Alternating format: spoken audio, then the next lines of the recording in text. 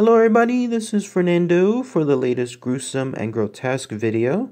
Well, I was teasing this the other day when it came to an article that I found, and in it was giving some more details as far as the situation that occurred earlier this summer. There was a missing body report when it came to an actor, and then ultimately his body was found. The way it was found and the info that I read within the article, which I'll include a link for it below, it was just something that was just so gruesome to me, especially the way that somebody would just basically go out when it comes to the ending of his life in this world, the emptiness surrounding his location, not knowing where he is, just basically dying by himself out there in the middle of nowhere. It's just something that I felt that I just have to share here within this series. So again, I'll include the link for it below. There's other links tied to it too. It's a way for you to get all the information associated with it, but I'll include some of it here for this video. But it has to do with this. It's the missing body report associated with an actor named Charles Levin.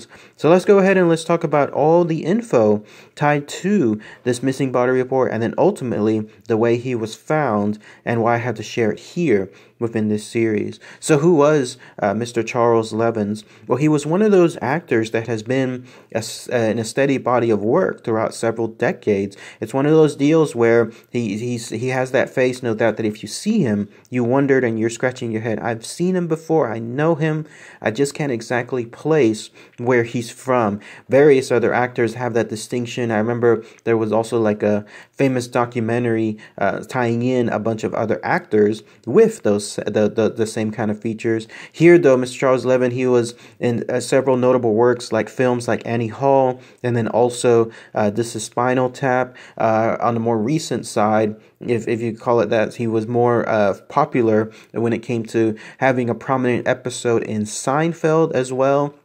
And then various other TV parts too. I think there was one that he was in a cop show too as well. But yes, ultimately he was an actor that enjoyed a good number of decades of work throughout multiple fields of entertainment. Ultimately, though, he ended up moving to a location there in Oregon. There's various names associated with it where he ended up moving. And in fact, when I was looking at the info as far as where he was found, it was known as being like Cave Junction there in Oregon, and there's another one called Cave Creek, and then there's another location called Deer Creek as well, and then another place that was nearby his area called Grants Pass. Someone that lives in all of those areas there in that state, please let me know ultimately which area is specifically the one that should be referred to. But the key point is he moved to a location that had less than 2,000 people living within it. In fact, 2,000 people is like nothing. I bet there's like 2,000 people alone living within my own square block here in Austin, Texas. So imagine the surroundings of this city, 2,000 people, and then practically nothing over it. I mention all of this because ultimately what led to Mr. Charles Levin's demise had to do with him wandering off near and around that city that he was at, and then finding it impossible to be able to find his way back. So here's what happened. If you cut to the fateful day of, it looks like around June 28th, he was traveling around a location there near Cave Junction. And as he did so, he was not finding himself within a familiar area. This was a situation where, for some reason, he decided to go down what was considered a desolate mountain road in a remote part near that location. People to this in the articles I'm reading were stating they don't know exactly why that is. One person that was a police officer was mentioning that. Another person who was a local was mentioning that too. And then that same person was baffled at the fact that this guy, Mr. Charles Levin, had a Fiat, which you're looking at here. This was his Fiat. This was the one that he was taking down that road. The reason why this is important is because apparently this was a horrible, absolutely horrible road to travel down to. It was so treacherous to traverse into it. that it completely tore up his car. And not only that, but it also tore up the ATVs of the people that ended up trying to find them as well. So again, why he decided to go down that road, one neighbor was surmising that maybe he was trying to take a shortcut to get to his location, but ultimately it was that shortcut that ended up being his demise. So Mr. Charles Levin went down that road, again for some unknown reason, and he went down that road also with his pug, which you're looking at a picture of here, and then that way he could try to get down, take that shortcut and then get down to his home. But what happened was, of course, that road became severely impassable. He tried his best to apparently to get through it. Evidence shows, in fact, that the car that he took was again very mangled up from this attempt. It was destroyed. No doubt, it seems like from the tires or something else that was preventing him from getting to it. In fact, also the area surrounding the tires was considered also severely disturbed, meaning that he was stuck. Like it was almost like the car became into some area that was described as being completely unearthed. Those are the direct quotes.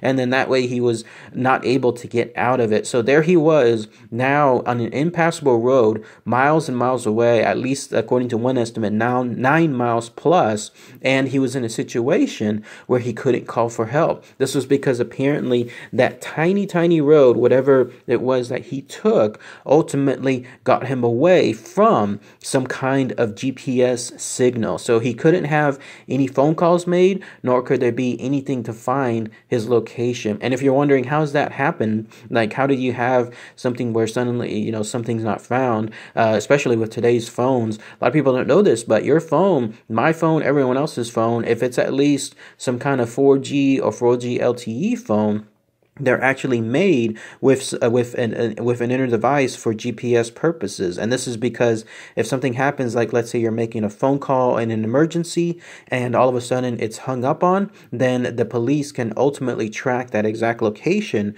where the phone call was coming from. Here, though, where he was located, that signal just wasn't found because of its spot. It is something that has occurred. Myself, in fact, I was driving down very remote parts of Texas about 2 years or so ago, and when I traveled to one point, all of a sudden my signals were completely lost. Like it was just gone. So for a couple minutes during that spare time, there was nothing there that was working on my phone in terms of any signal. And then poof, like that, all of a sudden the signal was back once I came back to some kind of nearby tower. It's that very specific. And so I totally imagine that when he starts to go down that road, the signal became less and less just because of the radius of whatever that nearby cell tower is from. And then that was it. He was just literally gone from the face of the map when it comes to anything trackable. So there he was now in a road that was completely impassable. His car was completely shuttered, and then he couldn't get out of the situation there. So he decided to do what he considered the next best thing. And then that was get out of the car and then try to find his closest location to civilization. But again, it's in the middle of nowhere. The situation was he was nowhere to be even near, like any place where he could yell, call for help, something where someone would hear him from a nearby situation and then come to his rescue. So imagine that isolatedness. Imagine truly being out there in the middle of nowhere and not having any way or form to have somebody get in touch with you. And here you are lost. Your car is completely broken down. You have nothing in terms of any direction as far as what's the best way to go, north, south, east, west, nothing that you could point towards any direction that would help. And now you're trying to find and pick and choose which way to go. So isn't that crazy? Like that would be something that would be just horrifying in that situation, the helplessness associated with it. Several of you had asked me, why not just go visit some of those forests that happen to have strange disappearances, do some investigations there, or why not hunt for some cryptids in some isolated areas? And I mentioned it in the past, and I'll mention it again. If there's any chance of me getting lost, just like it happened here with Mr. Charles Levin, there's no chance of me doing it. So I try to stay as safe as I can during those travels, just for situations like this. So ultimately, what led to his demise was he picked a route. He decided to finally go ahead, and according to the evidence found, he decided to go and just go somewhere and hope for the best.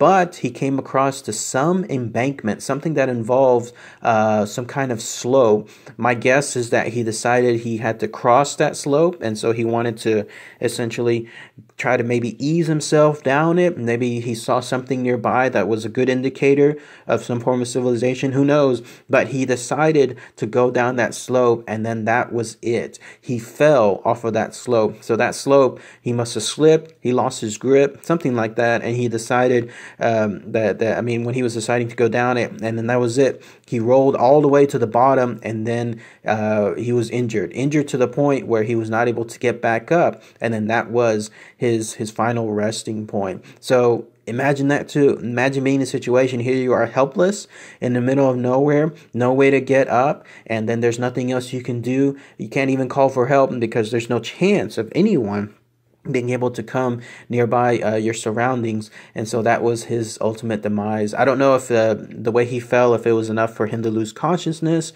which hopefully was the better situation, or if he was stranded there and again just wondering ultimately what would happen to him. But he ended up dying in that very same spot. And then the more gruesome part comes. Eventually somebody there, a traveler, found his fiat, and then in a more bit of sad news, they found the dead body of his pug, which tells you that his pug, he probably had his beloved pug stayed there in the car while he went for some help. And then here's this poor pug stranded within that car in the heat, no less, that would last who knows how long during some kind of midday all the way towards the afternoon, no doubt like succumbing to it. And then so this traveler found the pug's decomposing body in there, and then that's when he called the authorities.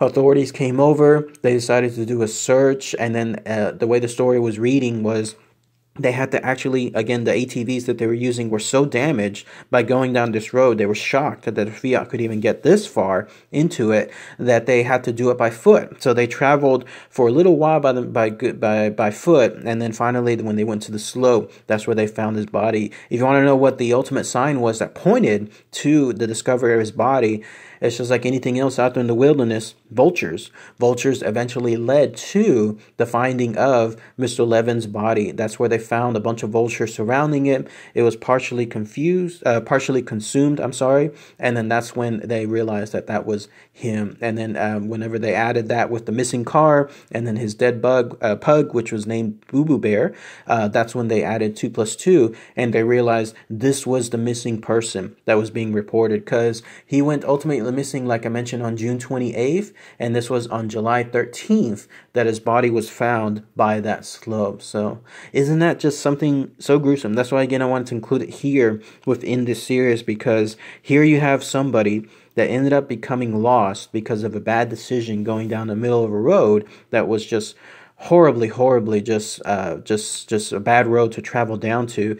Car ended up being damaged from it, and you had tried everything you could to get this car out, but there was no chance, no hope. And then you were trying to call and trying to find something that would point towards help, and then of course the phone would not work in that situation. And then not knowing exactly where you are, you just had to finally pick something in terms of a location to head to, but it would be the wrong path, and then that would be where the slope would ultimately cause his demise. And then not only that, but falling down into that slope and then having some sort of injuries from it, so you're not able to get up, and then that's it. That's the end of it. What a horrible way to go out. So, but again, my condolences to that for as far as Mr. Charles Levin, and then the way he ended up going. I have never seen any of his work. I don't know if anyone else has out there. If you have, please let me know, like, as far as what you thought of his work when he was an actor. If you've seen that Seinfeld episode or any of the other work there too. But again, my condolences for his situation and then what ended up happening. So, but if anybody has anything else I might have missed, please post those comments below. Plus to check out the links, because again, it'll show more information as far as other stuff associated with his reports, and then that way you'll get to get a more fuller picture. So, all right, everyone, thanks again as always. Take care.